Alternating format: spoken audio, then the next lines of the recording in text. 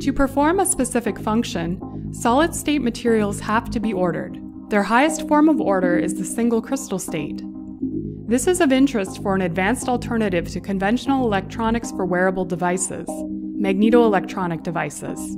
But making such a material flexible, while retaining the properties it possesses in the single crystal state, requires sophisticated methods for transferring the solid materials onto a flexible substrate.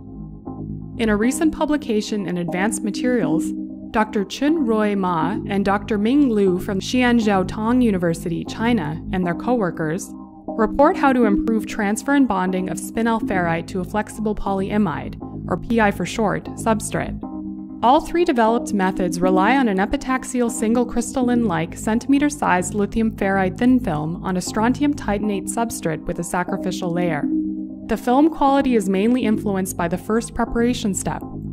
In the first method, the PI substrate is immersed in deionized water, the Spinel sample is removed from the hydrochloric acid potassium iodide solution, and transferred by immersion in water. In the final step, the water is removed, placing the Spinel sample on top of the substrate.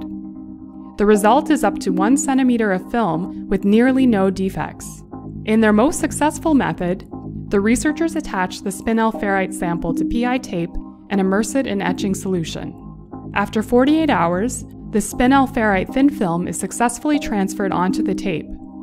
Almost undamaged films of 6 to 300 nanometer thickness are achieved. Structural properties of the as-grown and transferred films are strikingly similar, which is reflected in the magnetic properties. The films survive 1,000 bending cycles visually unscathed, as evidenced by constant magnetic properties for both 324 nanometer thick films. Equally good performance for positive and negative curvature, even for large bending angles, confirms their suitability for flexible electronics. To learn more about this promising method for magnetoelectronic device fabrication, please visit the Advanced Materials homepage.